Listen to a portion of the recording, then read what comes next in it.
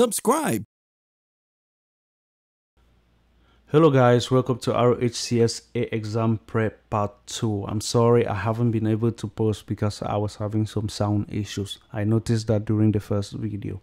So today we are focusing on Podman containers, looking at registries and also inspecting containers and running them.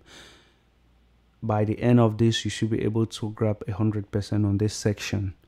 Before we go, please subscribe, like, and click on the notification bell so that you will be notified whenever new content comes. We will be treating all the topics of Red Hat, and also we will be doing a lot of topics, RHCSA, RHCE. Please just like go to the comment section and write, and we will respond. Thank you. So last time we said in order to run containers, you need the software to run that technology, and containers are just like operating system level virtualization for applications. So in the old or traditional way of doing things, we first started by having, let me say, like a single server, right? A single physical server like your laptop and mine, where an application or applications are being installed. Then came this cool stuff called virtualization, where we had a hypervisor,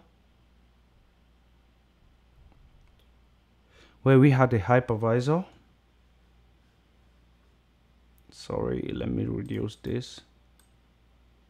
Okay, where we had a hypervisor, and on that hypervisor we had different virtual machines, right? We had different virtual machines, which on those virtual machines we had our regular applications as the other one. Now at the level of containerization, this is what we have now with containerization. With containerization, we still have our hypervisor, right? We still have our hypervisor. On top of the hypervisor, we still have our VMs. Now our VMs become what? They become the container host, because it's like a virtualized environment for containers. And on top of our VMs, now we have various container string, that is, we have various containers running in there, which runs now a group of what? A group of applications. It runs now a group of apps.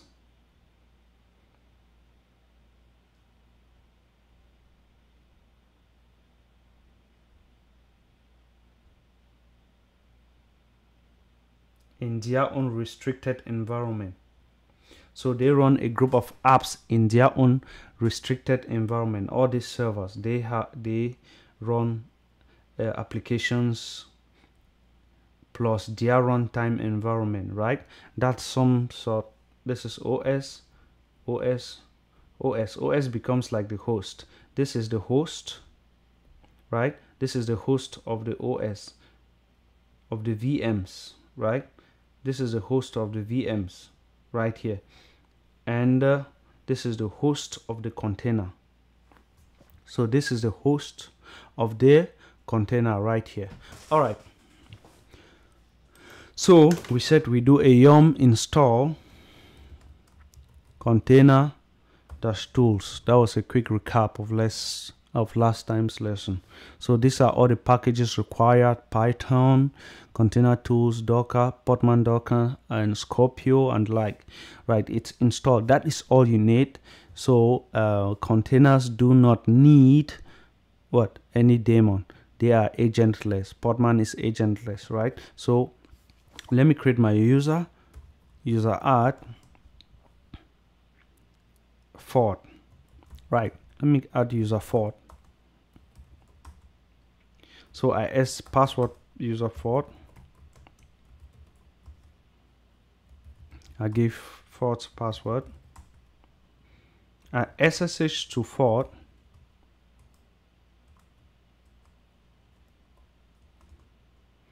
default at localhost. I give false password. Right, so I'm here. Now I'm user fault now. Okay, so which leads us to what? Registries. It's very important because for you to be able to run these containers that we have here, for you to be able to run them, you need to download container images that you use to what? Create your containers, right? You need to download container images. And where do we have container images? Container images are hosted on registries, right? They are hosted on registries where you have to pull them. They are what?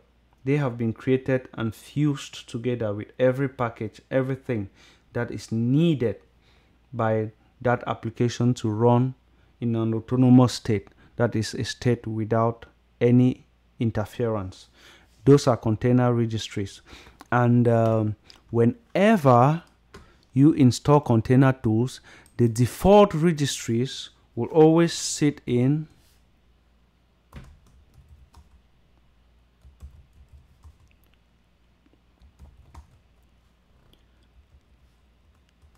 so if I vi into /etc containers registries.conf, this is where you have your default registries, right?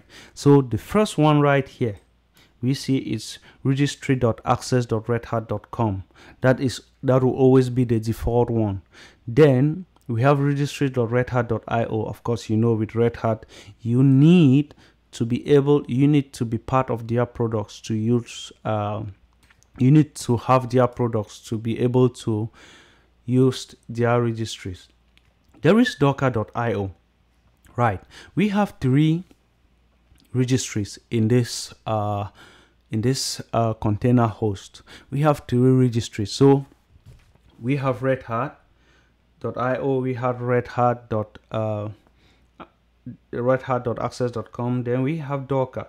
So these registries host container images that if we can pull them down to our system, right? We can pull this container image right down to the OS, then deploy it as a container that will run right here.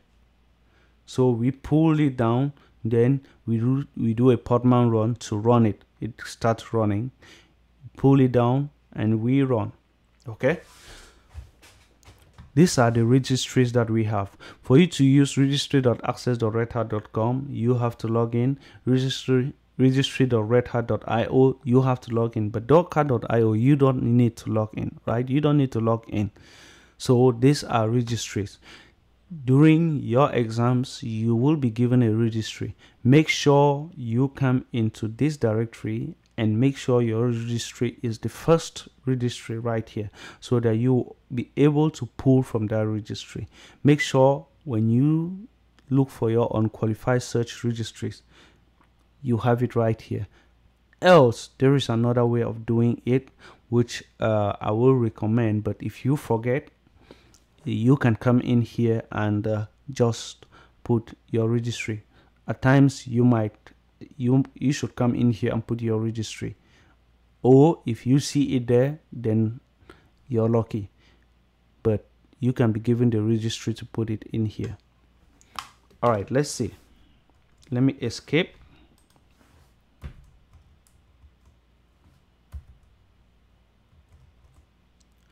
All right, so it's the same server. I'm just moving between windows. So right, let me go back to user fault right here. If I do a Podman info, I pipe oh my god, I pipe and I grep -i o-a6, which is 6 lines after the word registries. I want to see the registries. I want to see the registries that I have. Oh, okay. Podman info, right? pipe and grep-a6 for the word registry. All right, see the error. Okay, we have registry.access.redhat.com as our first registry where we can pull packages. Okay, right.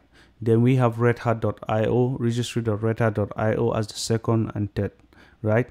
If I try to pull a package from registry.redhat.io, I won't be able to pull. So let me check now. How do you check if you're logged in, or how do you log in? So first, let me check if I'm logged in. Podman login -get-login. You see, it tells me that you're not logged into the registry access.redhat.com. It defaults to this because I have it as the first one.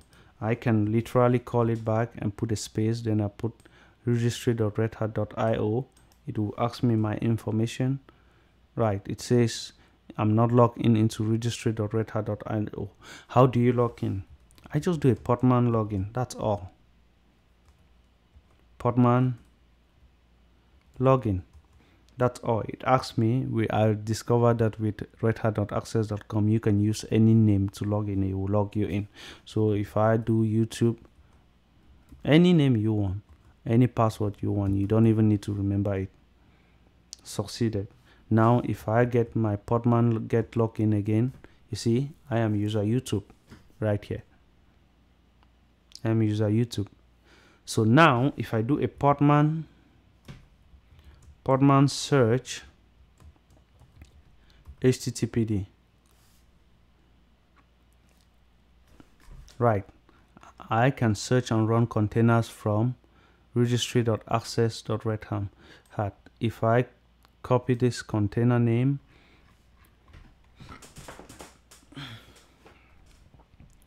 and I do a Podman run registry.access.redhat-d for detach mode because I want to get my screen back. So it will pull the container and run it at the same time for me because I didn't have the container image yet. It's pulling it from that registry. I am logged into that registry. So when you log into a registry, always make sure you check and be actually logged into a registry. So if I do a Podman ps, see I'm running a container. It's running already. That's a container from registry.redhat that I am running, and the name is friendly gold oaza. That's the name of my container. I can equally run it Podman run -d -name. Let me call the container web server. Then I grab what? The container name I want to run. If I do a Podman ps, I have two containers running. My second container is called web server. So I want to say this also. You can create your own registries, right? You can create your own registries and use it. Remember I said if you're unable, or if you don't remember, or if you are being given a registry and if they ask you, or you are being asked to create a registry in your home directory, then what you just need to do is you just need to do a make directory -p.config, which is already there, containers, which is not there, then containers, you make this directory, then you vi into .config containers registries.conf, and in here you can input what you have in here. you can input, you can literally copy this line. If you don't remember, you can come into the default one and copy this line, then paste it in yours. I can edit this and just put one container right here, query.io. Query.io. This is also one of the registries managed by Red Hat. Query.io. I save and quit. Now let's do a Podman info with pipe and grep, that is -a, that is 7 lines after the word registries. You see, we have only one container now, which is query.io, and that container is coming from .config containers registry.conf. If I cut .config, if I cut /home for .config containers registries.conf, right, you see, so we have one container here. That is the container that we are using, the container registry that we are using. We have one container registry, sorry, and that is the container registry that we are using. So if I want to delete that, I can delete that file, remove